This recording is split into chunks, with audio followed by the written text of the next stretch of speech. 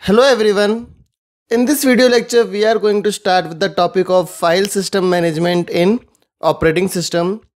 So in this entire tutorial of file system management, we will see different topics as per the syllabus, and it is a theoretical topic, so we are going to cover the topic in the form of short notes also.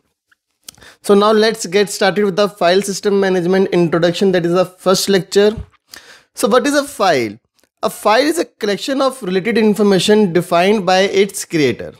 So if I have a file, say a.txt, and it is created by a user 1. So I can define a.txt as a collection of related information defined by this creator user 1. And this file can contain information like personal details of the user or account details, etc.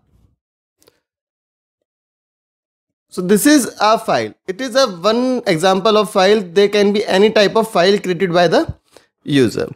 In general, file is a sequence of bits, bytes, lines or records. So if I say, for example, a.txt, so a.txt may look like this: name, user 1, and so on. So this is a sequence of lines. Similarly, you can have a sequence of bits, bytes, and records. So this is a basic introduction of file. That file is a collection of related information created by its user. Now there are different types of files. Some of the example of file types are text file, source file, and object file. Now what is a text file? As you all know, text file is a sequence of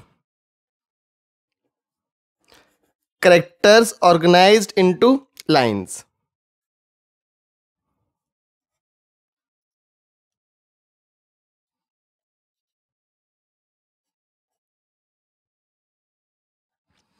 So text file is a sequence of characters organized into lines. For example, this is a text file in which the characters N, A, M, E and so on are organized into lines. So this is a simple text file.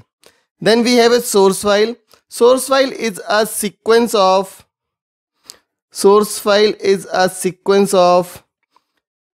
subroutines or functions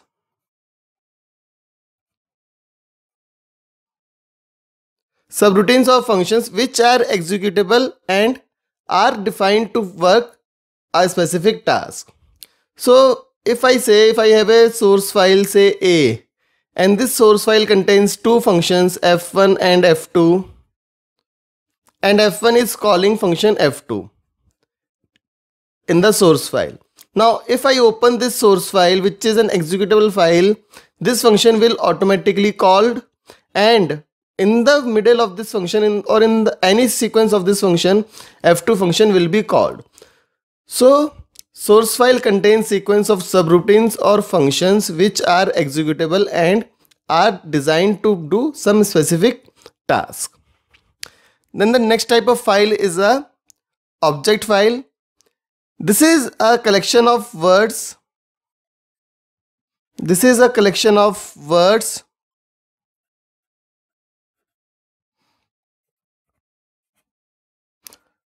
Organized into loader record blocks.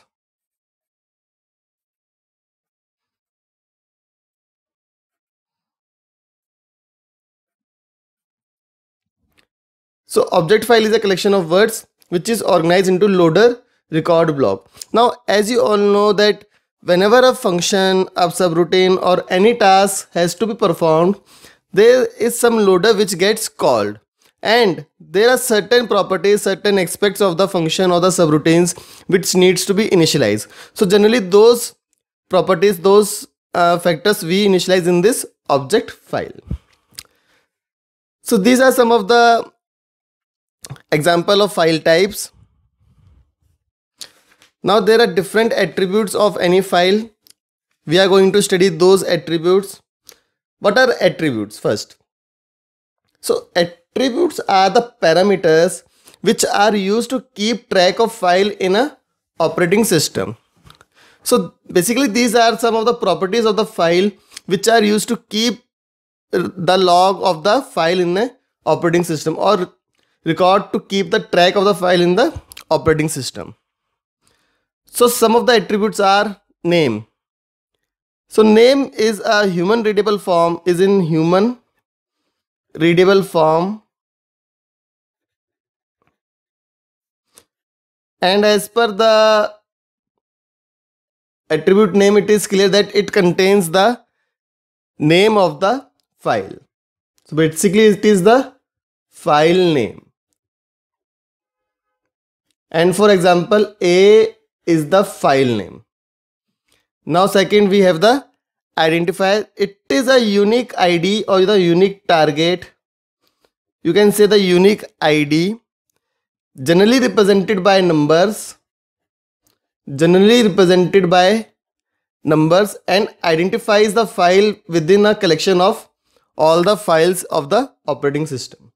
So for example, if the ID for A is 123, so this is the ID for the file A. That is your identifier. Now type, it specifies the type of file. So it is the file type basically. So for example, if the file type of A is txt, so now I have the information that there is a file in an operating system with the name A having identifier 123, is of type text. Then the fourth attribute is the location. It is a pointer. It is a pointer to a device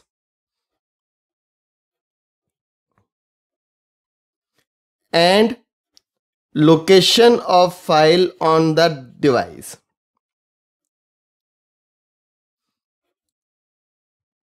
So this parameter, this attribute is telling the operating system that at which location, at which device the file is stored. Then we have the size. It is the current size of the file. It is the current size of the file. So if I say 1024 KB, so I have an information about file A having size 1024 KB. Then the protection. Protection is the access control information. It is the access control information. Now, if I have a access control information, like say, this is the file name and this is user and this is read or write access. So if I have a file user u1 read, so from this parameter, I am getting the information that file A can be read by user u1. So it means that user u1 cannot write this file A, but it can read the file A. So like this, you can have different access control information about a file. Then the time and date. This is the information which is used to maintain a log that when the file is created, so creation, modification, when the file is modified, or deletion. So when the file is deleted. So it keeps information about the time and date at which these operations are performed on a file specified. Then we have the user ID. It is the user identification. So user ID is nothing but a user identification which is used to give a unique ID to the user or creator of the file. So these are some of the attributes. So whenever a question comes, you can take an example of single file and mention all the attributes in a tabular format. That will be more presentable and you will get more marks in that way. Then there are different operations on the file. So we have file operations, the next topic. It is very simple. First is the creating a file. So to create a file, you need to have two steps. One is you have to find the space in the system. So there has to be space in the file system in which you can create your new file. then you have to made an entry of the new file. So once the space is found, you have to create a new file and enter that file in the file system. So this is creating a file. Then we have write file. So to write a file, you have to make a system call, both by specifying the name of the file and the information to be written to the file. So if I have to write, for example, in file A, so I can call a system call, for example, like this, write A, ABC. Now this is just an example. This is not exactly the right system call. I am just taking an example that if it is a system call, write, it is telling me that I have to write to file A and the content that needs to be written is ABC. That is your writing a file. Then reading a file. Now to read a file, a system call specifying the file name and when the next block of the file should be put in the memory. So if I have to read file A, I have to issue a system call like this, read and A. Then simply I can read the file A. And I also have to mention that the next pointer to the location of the next block of the file A when it needs to be loaded. After that, we have repositioning of the file. Repositioning does not involve any actual input-output operation. This operation is also known as file seek. So basically, if I have to search a file, then I have to use repositioning a file. It is a file seek. Deleting a file means deleting the file from the file system entry. So delete file from entry of the file system. Now, last is truncating a file. By truncating it means that the user may want to erase the contents of the file, but still it wants to keep the attributes with hold. So if I have to do that, I do not delete a file, I rather truncate a file. So truncating a file means deleting only contents. Deleting only contents. So this is about the introduction of file system management in operating system. We have seen the definition of file, some example of file types, then file attributes and file operations. Thank you for watching the video. Please subscribe to my YouTube channel for more such tutorials. Thank you.